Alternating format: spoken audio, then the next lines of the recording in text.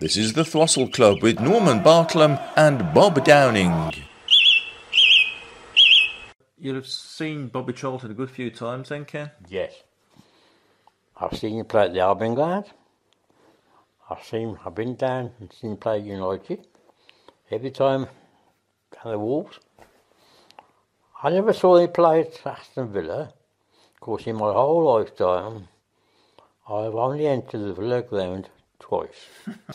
It's classic sacrilege for me to be an Albion supporter to enter Villa Park. To go back to Charlton here. Yes, I've seen him play quite a few times. But even the days when George Best and Dennis Law and Charlton, Manchester United, more or less a team of international in them days. That was everything, It's like Manchester City was last year. That was a team, everything. Any more of a modern player or Albion players that was sort of Bobby Charlton style? Bobby Hope,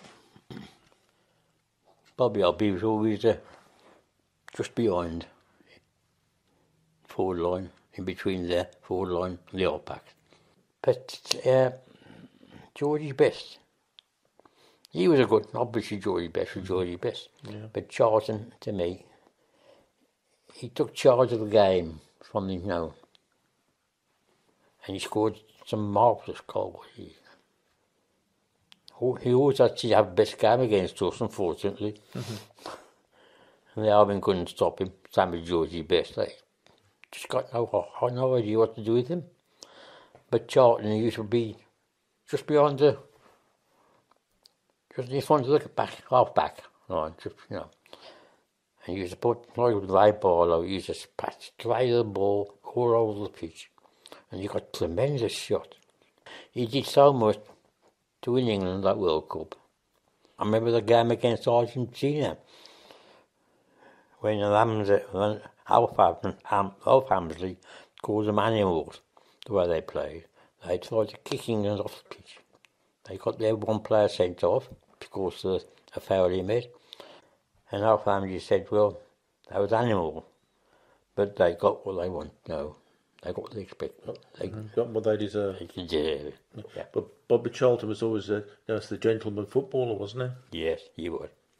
Yes.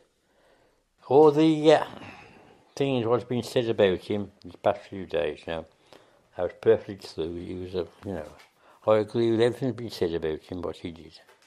All the fame he got, he deserved it. The way he played football. That's what he was to me. He was a perfect footballer in the way he played, and his manner and exemplary, how he played the game. Mm-hmm. But he played the game as it should be played, in my opinion. This is the Throstle Club with Norman Bartlam and Bob Downing.